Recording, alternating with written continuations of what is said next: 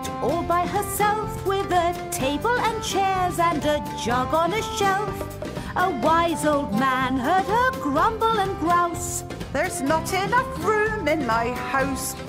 She said, "Wise old man, won't you help me, please? My house is a squash and a squeeze."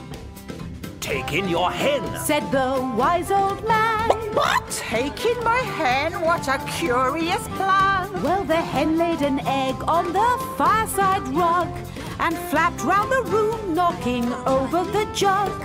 The little old lady cried, "What shall I do? It was pokey for one and it's tiny for two. My nose has a tickle and there's no room to sneeze. My house is a squash and a squeeze." And she said, "Wise old man, won't you help me, please?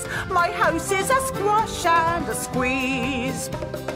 "Take in your goat," said the wise old man. "Take in my goat? What a curious plan." Well, the goat chewed the curtains and trod on the egg, then sat down to nibble the table leg.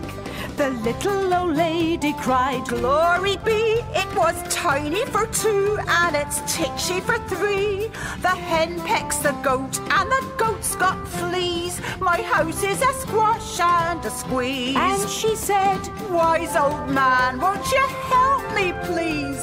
My house is a squash and a squeeze." "Take in your pig," said the wise old man.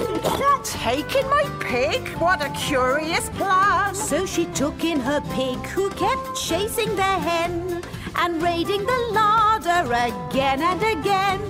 The little old lady cried, "Stop, I implore, it was titchy for three and it's teeny for four. Even the pig in the larder agrees. My house is a squash and a squeeze." And she said, "Wise old man, won't you help me, please? My house is a squash and a squeeze." "Take in your cow," said the wise old man. "Take in my cow? What a curious plan." Well, the cow took one look and charged straight at the pig, then jumped on the table and tapped out a jig. The little old lady cried, "Heavens alive, it was teeny for four and it's weeny for five. I'm tearing my hair out, I'm down on my knees.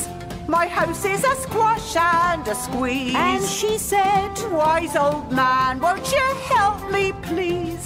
My house is a squash and a squeeze." "Take them all out," said the wise old man. "But then I'll be back where I first began." So she opened the window and out flew the hen. "That's better at last, I can sneeze again. Achoo!" She shooed out the goat and she shoved out the pig. "My house is beginning to feel pretty big." She huffed and she puffed and she pushed out the cow.